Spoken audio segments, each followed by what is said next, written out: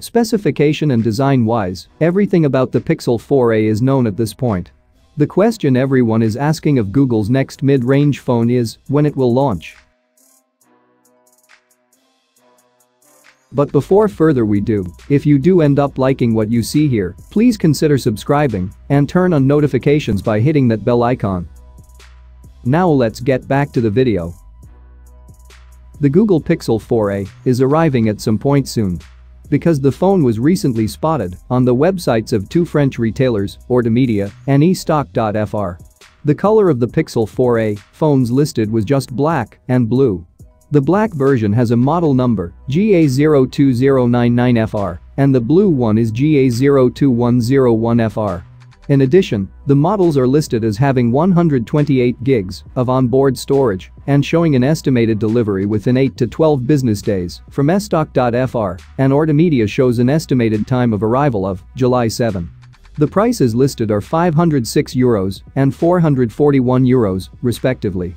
Based on recent reports, the Google Pixel 4a will be announced on July 13th and won't be released until October 22.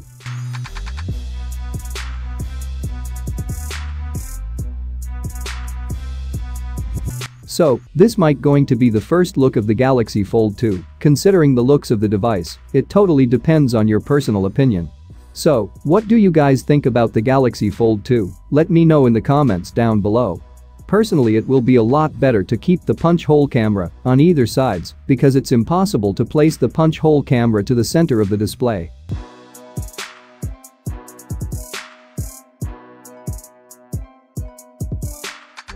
So, coming to some more Samsung news, some back cover images are also leaked, which totally confirms the previously leaked designs of the Galaxy Note 20. A new report has suggested that the Samsung Galaxy Note 20 Ultra will have its zoom lens capped at 50x magnification. This may seem odd, considering the previously released Galaxy S20 Ultra sports a 100x space zoom, but the company is reportedly placing an emphasis on image quality and user experience over raw numbers. The news was first shared by Ice Universe, a known leakster, on Twitter.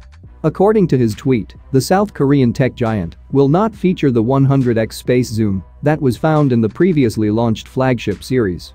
Instead, an additional focus is being placed on improving the image quality and user experience when magnified to 50x zoom.